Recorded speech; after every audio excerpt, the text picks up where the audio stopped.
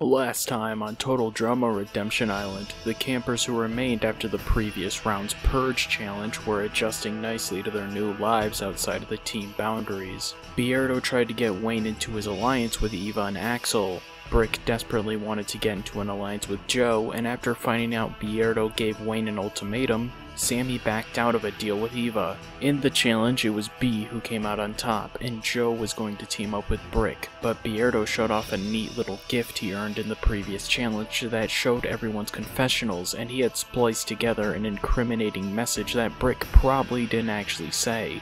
Joe backed out of the deal with Brick, and at elimination, Brick got voted out.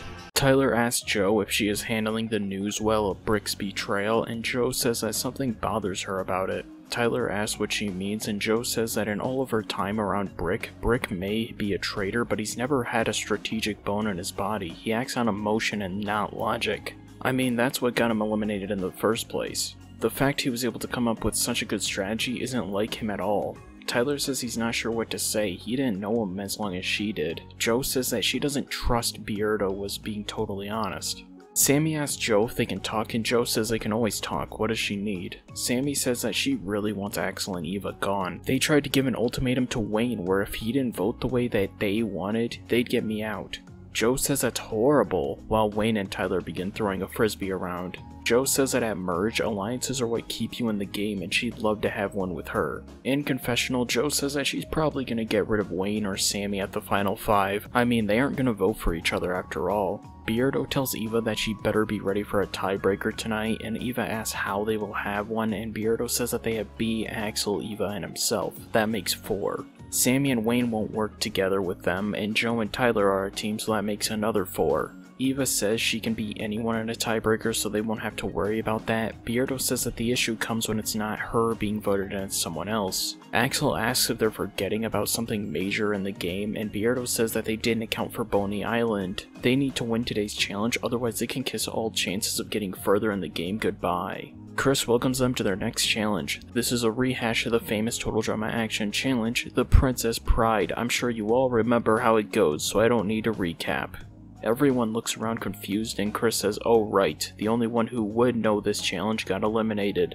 Fine, I'll give you the Cliff Notes version. Since B won the last challenge, he will be the princess, prince." Joe remarks B being a prince? Get real. Chris continues, "As I was saying, B will be the prince in the tower. It's your jobs to rescue the prince from his ivory tower. First, you need to get past the terrible toothless troll on our rickety bridge. We've got the Frog Prince, the ugly stepsister, Sleeping Beauty, and one of her 7 dwarves. Wayne in confessional says he likes dwarves, especially the Keebler dwarves, the ones who make those cookies. Finally, we have Little Red Riding Hood. Sadly, I don't have any more costumes, so I guess Joe can wear these glasses that obscure your vision, and Axel can wear a blindfold. Axel in confessional says that this will be easy. She's gone over the scenario where she gets her eye infected by a zombie loads of times. First one to go is Eva, and she starts getting hit by several of Chef's apples, and she takes her wig off saying that he's not going to be smiling when she gets over there. Right before she can get there, one of the wood panels breaks and she falls through. Axel asks if she's okay, and Eva says that she's fine, go win the challenge. Axel says she sure will before running and immediately missing the bridge, falling off. Axel says in confessional that she hadn't gotten to the bridge walking part of her training yet. Joe is next, and Joe says that at the very least her biggest competition has fallen. She cracks one of the wood floorboards and hits one of Chef's projectiles back at him, knocking him over, and she passes part 1 of the challenge. Tyler is next, and he yells extreme as he runs in, and Chef hits the helmet with an axe. Tyler tells Chef to quit it, that hurts. Joe says to use his head, he can get out of this. Tyler says, "Oh right," before hitting Chef with his helmet and passing through to part 2. Samey is next, and she begins walking before falling through the cracked floorboard Eva fell through. Wayne yells out to Samey, and Beardo says that she could be really hurt. He needs to check on her. Wayne says, "I sure do," before jumping off the bridge next to her and asking if she's okay. Samey says in confessional that Wayne doesn't have a ton going on upstairs, but it was really sweet of him to throw away a chance at immunity to check on me. Beardo says in confessional that convincing Wayne to throw the challenge was the easiest thing he's done in this competition. Beardo is finally up, and Chef Chef throws his hair at Beardo, but Beardo grabs it and swings to the other side. In confessional, Beardo says he didn't even think it would support his weight, but if it supported Duncan's, it surely can support him. Chris says that the 3 brave knights have made it to the other side, and they can continue their noble quest. They then are told they can get a vision of Prince B, but when B is supposed to sing, he just stands there awkwardly, and Chris says that maybe he should have gone with the glass boot, even if it would have gotten him another lawsuit. Alright, fine, no marketable CDs this time. The troll takes the prince and the other 3 knights will have to fight a dragon. Joe says that she's surprised things were this intense back in season 2, and Chris says that it wasn't a real dragon. That's one of the reasons he got all the toxic waste. It felt more real. Tyler asks if she really got to be in a season with dragons, and Joe says it was more like flying goats and man-eating plants. But something like that, and Tyler says that's awesome. Beardo says that if the ladies are done chatting, he has a challenge to win. Beardo runs in and Tyler rushes after him, saying that he won't let him have all the fun. Joe says in confessional that she has an idea. Joe grabs one of the apples Chef threw and hits Beardo in the cojones with it before telling Tyler to lean over a bit. She will use him as a stepping stool to get onto the dragon. Tyler says that the only woman he let step on him before was Lindsay, but Joe says that if he wants to be safe from elimination, he has to do this, and Tyler begrudgingly gets into position, and Joe jumps off of Tyler and stabs the quote-unquote dragon. Chris says that Joe will now be able to save the prince. Beardo tells Joe good job, and Joe says she's sorry about hitting him in his soft spots, and Beardo says it's nothing, all part of the game. In confessional, Beardo says that he took great offense to it, but it's better to be on Joe's good side for now. Joe climbs the tower and says not to expect a kiss, but Chris says that the prince and the knight must now fight to get immunity. Joe says she's gonna like beating him up for what he did to her last challenge. After a series of hits too graphic to show on TV, Chris says that Joe is the winner. First question, who are you bringing into the Spot Hotel? Joe says that it would only be fair to bring Tyler into it after he let her jump off of him. Tyler cheers at the news, and Chris asks who will she send to Boney Island, and Joe says to apologize for what she did to him. Beardo, you can go to Boney Island. Beardo says in confessional that Boney Island isn't exactly a place for forgiveness, but hey, maybe he can find the idol.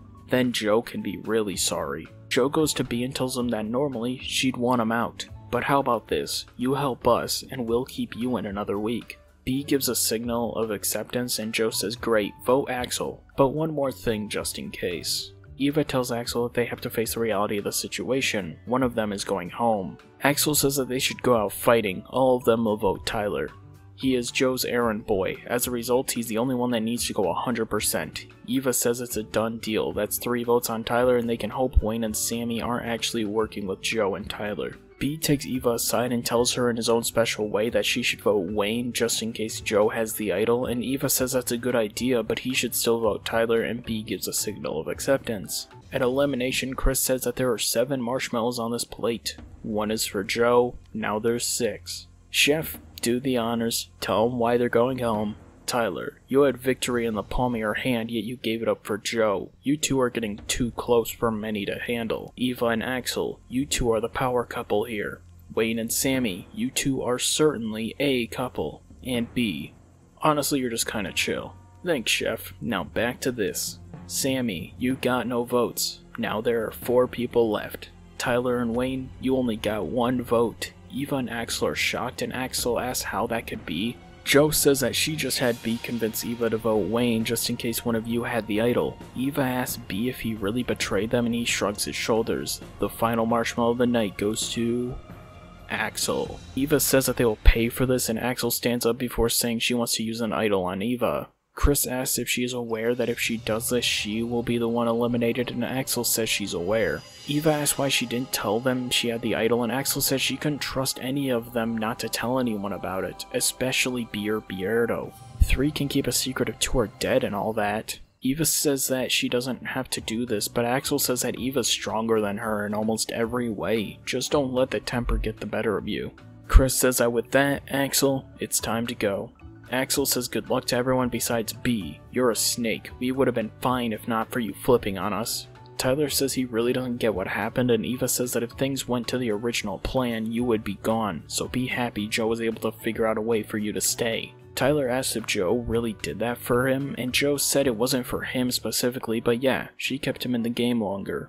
Chris says that it's getting down to the home stretch now. 7 remain. Who will be eliminated next? Find out next time on Total Drama Redemption Island. And that's that for Total Drama Redemption Island. What did you think? Question of the week. Do you think there is any hope for Eva to make it farther now that our alliance is broken? I'd love to hear your thoughts in the comments below, and I'll see you all next time on Total Drama Redemption Island.